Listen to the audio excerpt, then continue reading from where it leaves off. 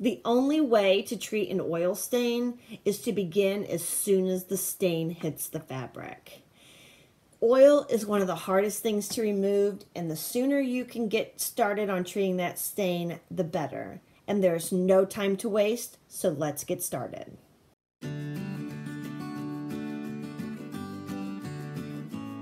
The items you will need is cornstarch, chemical-free dishwashing liquid, and rubbing alcohol. Immediately sprinkle the cornstarch over the oil stain and let it absorb the oil. Let it sit there for at least 15 minutes.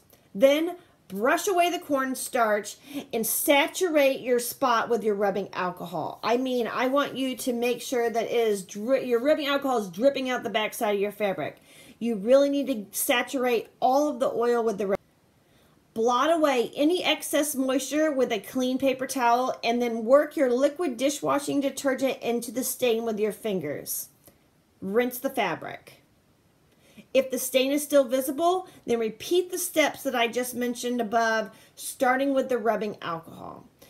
Continue doing that until all of the oil is removed from your clothes. Again, you really have to start this as soon as the oil pretty much hits the clothing, or you're going to have a tough time of removing the stain.